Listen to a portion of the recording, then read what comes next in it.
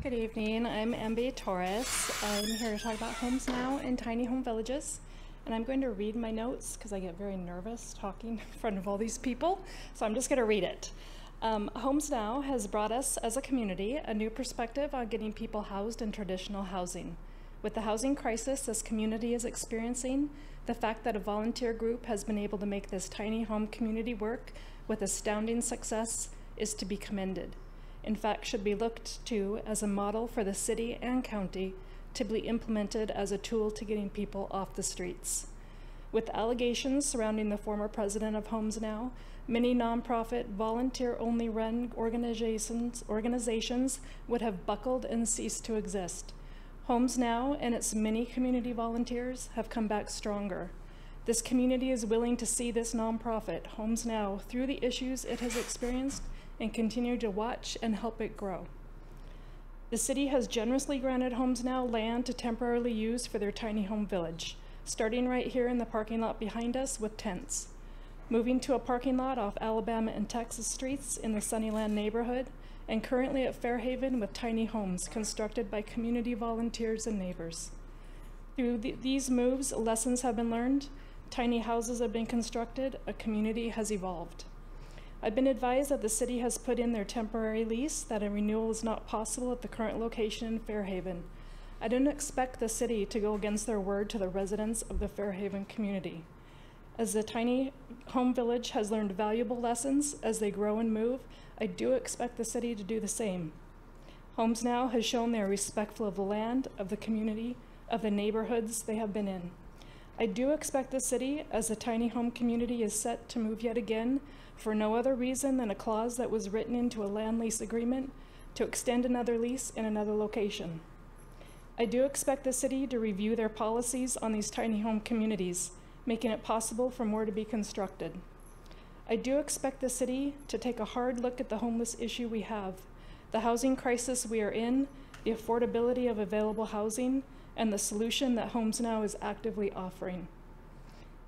I, as a citizen of Bellingham, expect my city to take note of all the people that live here, even the ones that are unsheltered.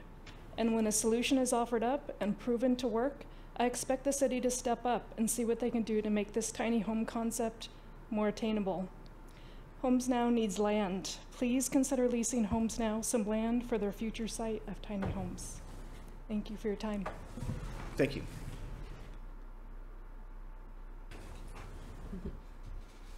Hi, this is Doug. I'm Homes Now chairman.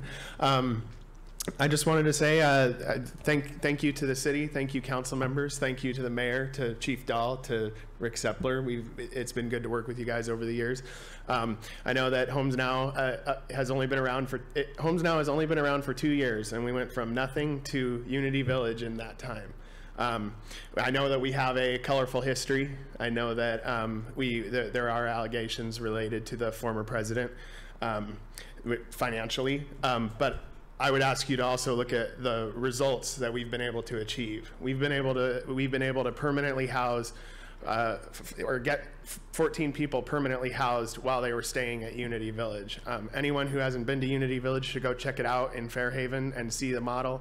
It costs the whole operation of 20 tiny homes, once you've built the tiny homes, is around $1,200 a month to operate the entire site. And this gets 20 people, or potentially 28 people if there's double occupancy in some of them, off the streets in a stable spot, and has over a 30% rehousing rate. Homes Now's purpose is to end homelessness one person at a time. So every single person, when they became homeless for a different reason. Some people, it's the traditional mental health, drug issues. Some people, it's that they're escaping domestic violence. Some people is that they got a medical bill they couldn't pay. Some people, they can't find work. Some people, they're on a housing list and it's been 5 years and it hasn't gone through. So we're trying to provide a very cost-effective, safe spot for them to be, so that people can move on with their lives. And I think the results speak for themselves. We are proposing the Clean Green site, but on the intersection of Woburn and Lakeway. We're open to other sites too. It's not like we've got our heart set on that site. We know it's not just the city's job, and we know the city has granted us the other sites before, and we plan to approach the county and we plan to approach the port. But just because it's not just, and the city's right that it's not just their job, but just because it's not just your guys' job, I think that it would still be beneficial to solve this problem, because what's the goal, right? His citizens of the city want to see problem solving. They want to see that something got better, that it's not worse next year and the year after that. They want to see that it's better next year and the year after that. And so HomesNOW is a part of that. We're not the solution to every problem, but we are part of the solution. And hell, if you want someone else to use the same site and do the same thing to help 20 people, then by all means, go for it. That's what we just want this problem solved, and we want to be part of the solution, and we want to maintain our partnership with you guys into the future and expand with future sites. So please consider it. Thanks. Thank you.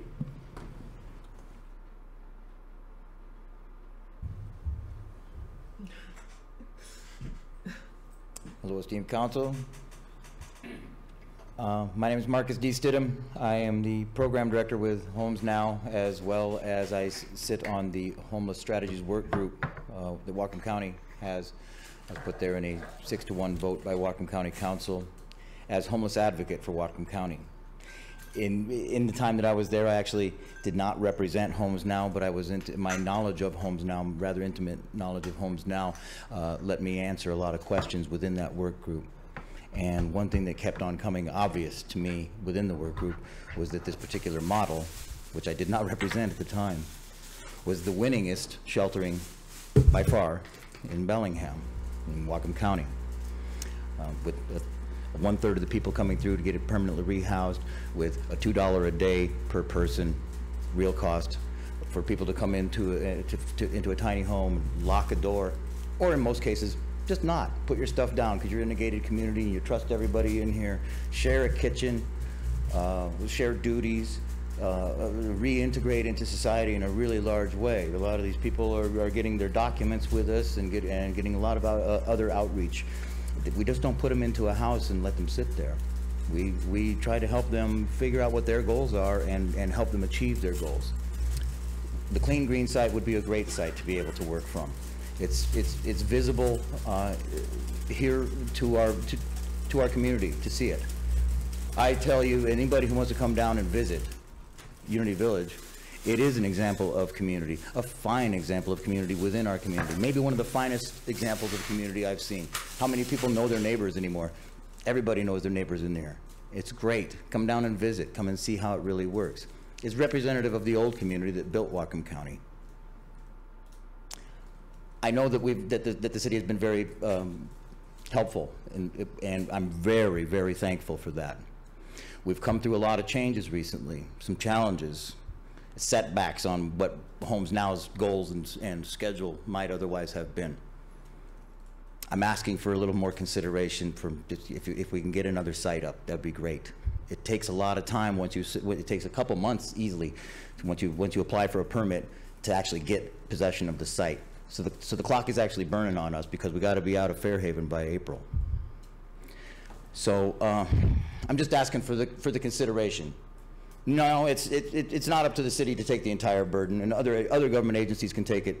But I'm asking for one more hand up in good faith, in good partnership, and I promise we'll really show you how this is supposed to have been run.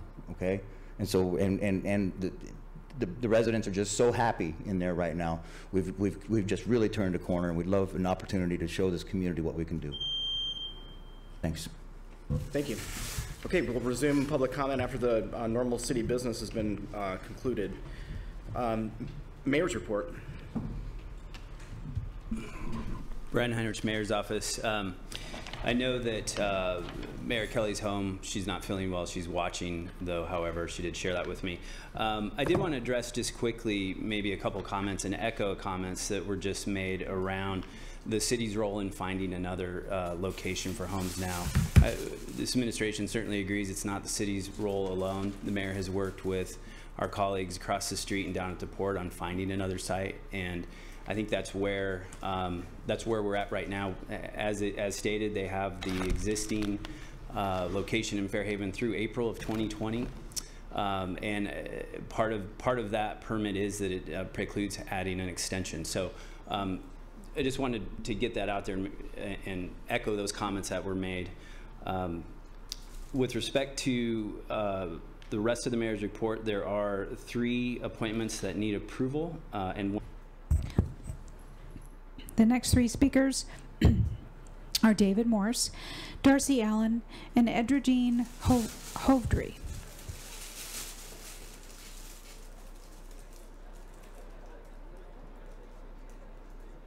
Hello, I'm David Morris. I'm one of the residents at HomesNOW.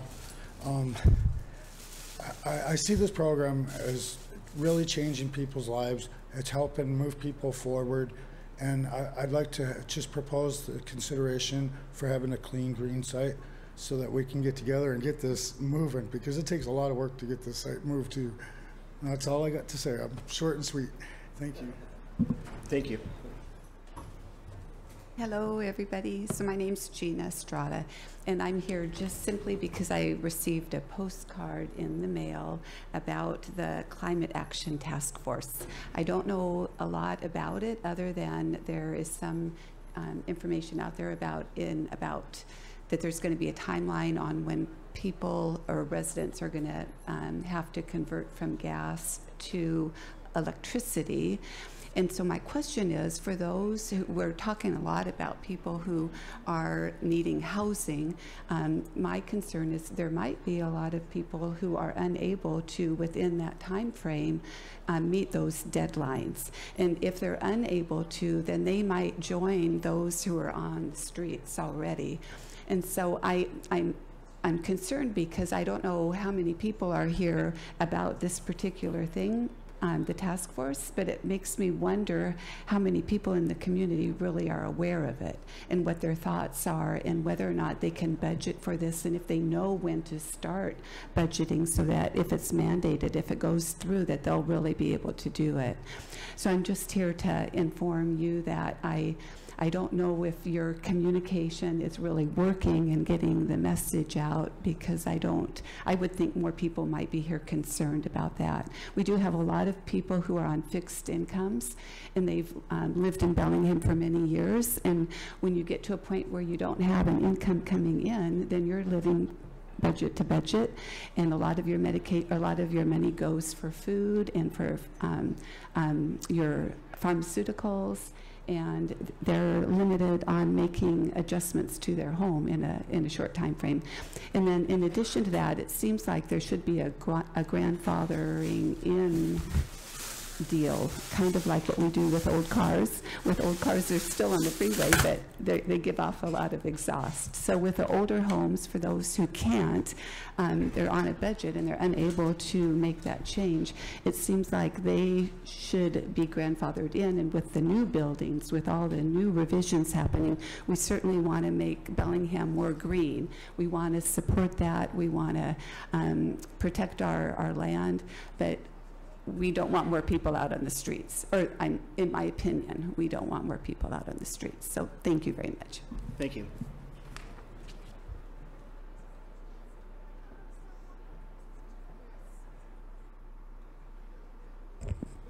Hi, my name is Aaron Booker, and I'm here to talk about the Climate Action Task. There's TAPF. Anyway, it's lots of acronym there. My concern is facts, and so I've been doing quite a bit of research as well as reading the notes from the task force. And so the biggest concern that I have is that we're really aiming at a small portion of the with what I'm reading. And so I'm just looking here at the December report from the state. About 18% of our emissions come from electricity, up from 15% in 2012, and transportation is over 40%, up slightly. And actually, residential and industrial uses are down in the 20% range, and they're flat. So let's aim at the big portion, which is transportation. So if we require electrical car chargers, I own an electric car, second one. I had solar panels on my house, and despite what is said, I bought them in 2002. They had about a 10-year life because I got a new roof, and the cost to get them put back up and taken down was prohibitive. So I have a nice inverter that's not doing anything. But let's just focus on what really moves the needle, and transportation is the biggest one. And let's make recommendations about new construction.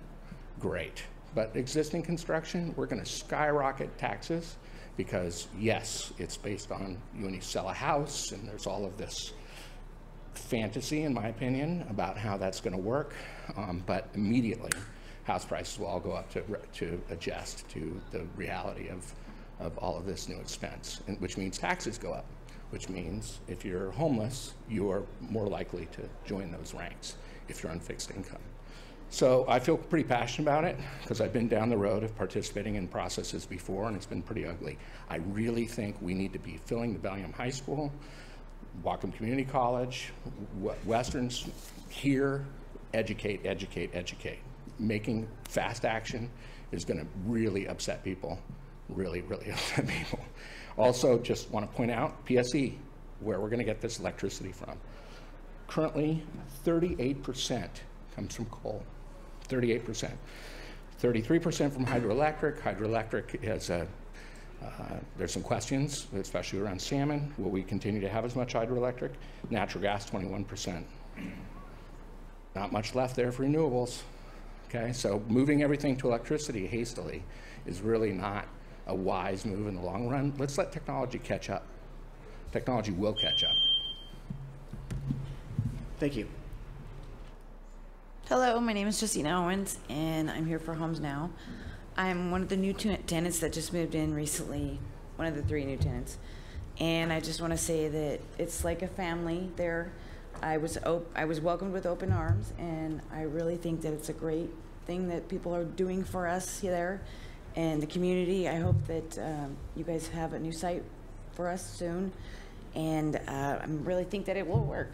I really am very comfortable there. I feel like I have a new little family too, so thank you. Thank you. Next 3 speakers are Jonathan Jackson, Lynette Allen, Joseph McDonald. Last one is Jacob Peterson. Okay. That concludes the list after that? Okay. Hi there, my name is Jonathan Jackson, and I'm a resident off of Old Woburn, right next to Lakeway and Woburn there. And just in regards to the Clean Green site, potentially being available for HomesNOW, I love the idea. As I've learned more about the organization, the passionate people that are involved with it, and just addressing, just places for people to be, to stay warm, to have a community. I think it's a wonderful thing. I have 5 kids and a wife, and we feel really comfortable and excited for the opportunity that could be a reality. So I strongly urge movement on finding a site, any site, but definitely as somebody who's right up the street, I think it's a great idea. Thank you. Thank you.